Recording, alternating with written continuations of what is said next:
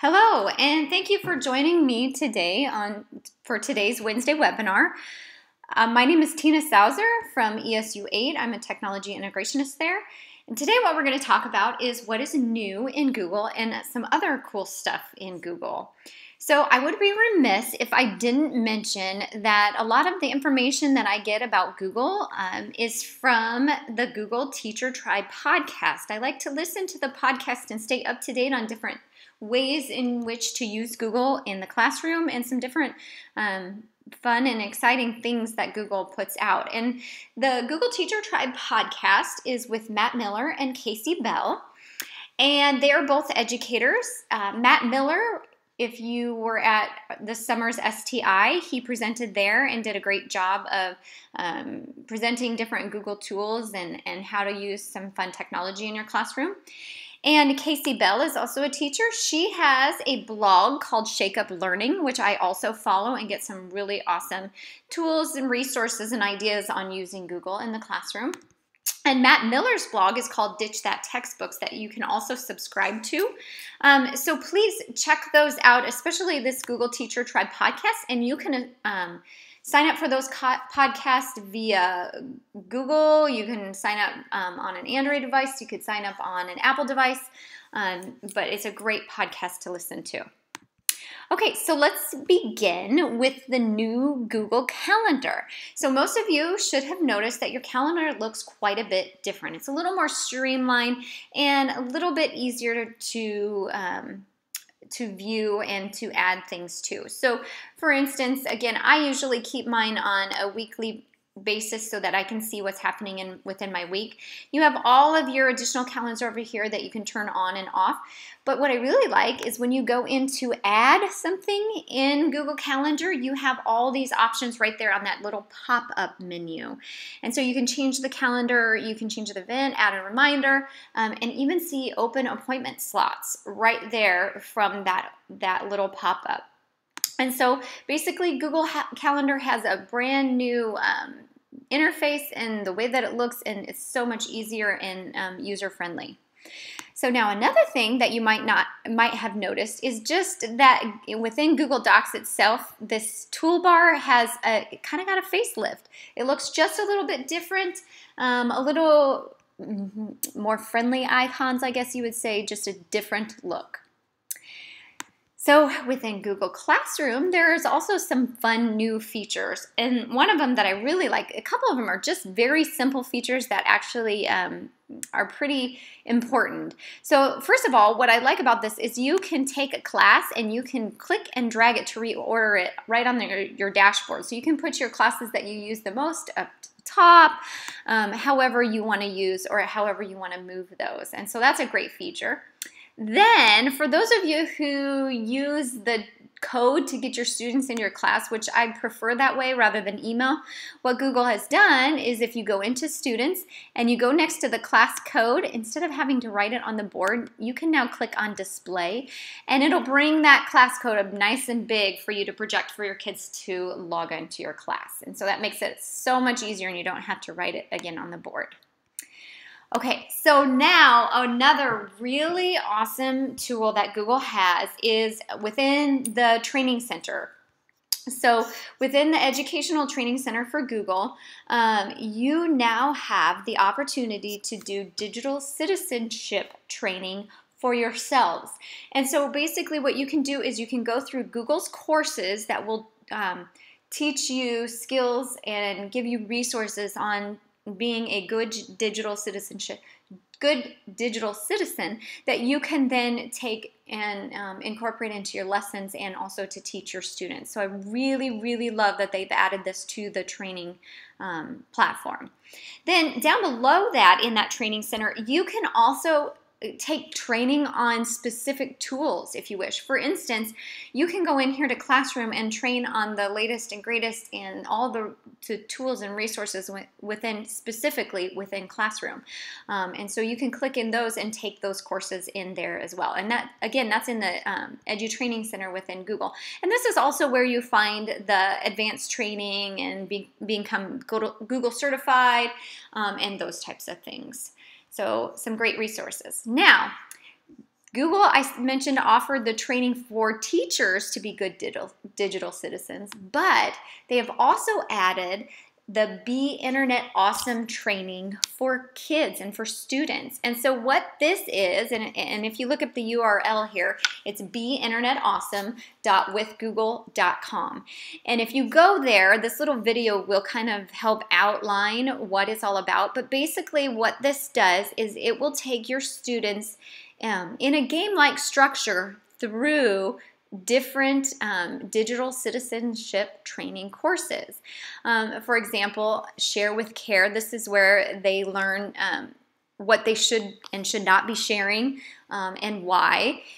And then Don't Fall for the Fake. This is talking about different situations where things on the internet may not be for real and may be a hoax. Secure Your Secrets. It's Cool to Be Kind. Again, that's addressing bullying, and when in doubt, talk it out. So these are some great training and for your students, as well as making it fun because it's all kind of within a gaming platform. Also for the teachers on that, there's this Be Internet Awesome curriculum, so you can download that and see what it's all about and see the teacher resources that go along with that. So check out that. Again, it's beinternetawesome.withgoogle.com. All right, moving right along. Okay, so there is another site that is titled whohasaccess.com. And if you just type that into a URL, what it's going to do is it's going to ask to have access to your Google Drive, and it will evaluate who all has access within your Google Drive. It also gives you information about how many folders, how many files you have in there, how many different people have access, how many different domains have access. It just gives you a great layout of all of your information. You can filter the information then and to see what you want to see from that. But I train a lot, so I have a lot of different people and things in here that I don't necessarily recognize, but I could scroll through here and see all of that.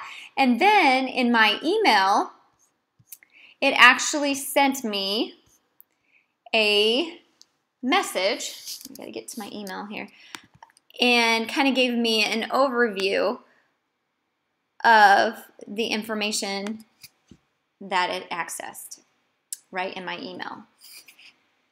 So that is whohasaccess.com. So now this tool is called Flipgrid, and this is not exactly a Google tool, but it integrates very well with Google Classroom. And I really like this tool because it is a reflective tool that you can send out to your kids, and it's free.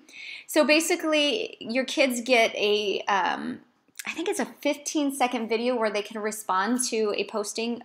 For example, you could use this as an exit ticket for your classrooms where your kids explain what they learned for the day, or you could ask them to explain or give you more information on like vocabulary words, things like that. But it's very easily to integrate that, again, into Google Classroom. So when you click on share, you can share it right through Google Classroom, and that becomes your assignment. So if you've never been on Flipgrid, go in there and check it out. It's kind of fun. All right, so within Google Mail now, you have the opportunity to get add-ons right in Google Mail. So if you use add-ons for your Google Mail, you can actually go right here and get add-ons for Gmail itself, and it'll list different add-ons that you could get for your email that work specifically with Google Mail.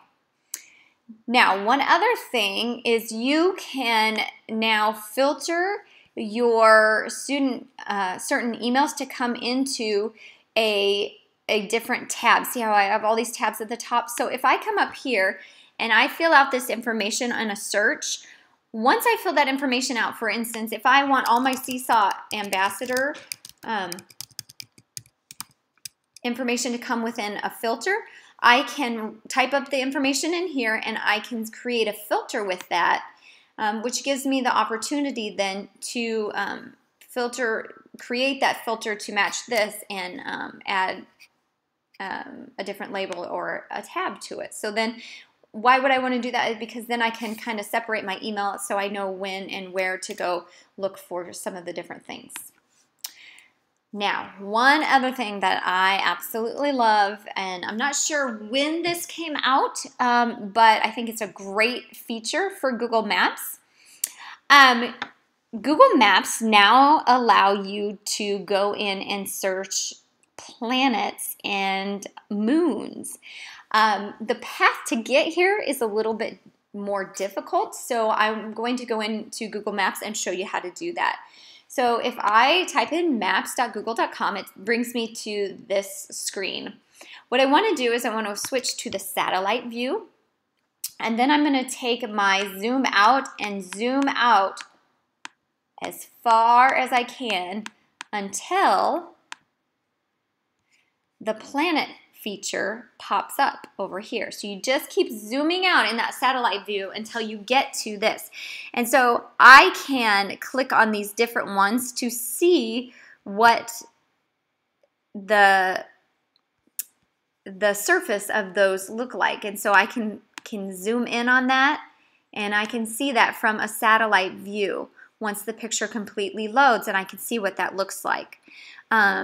And as you can see, they have the International Space Station on here. So if I click to go into that, I can see the view from the International Space Station. And I can zoom in and out of that feature as well. So very cool to share with your kids. And especially if you're doing a science unit or a planet unit, but you can go into that right within Google Maps itself. Okay, and that is all I have for you today. I touched very briefly on some of these things, so if you have more questions on anything that I mentioned today, please feel free to contact me, and I'd love to give you more details. You can contact me at tina.sauser@esu8ne.org. Thanks for listening, and have a fantastic day.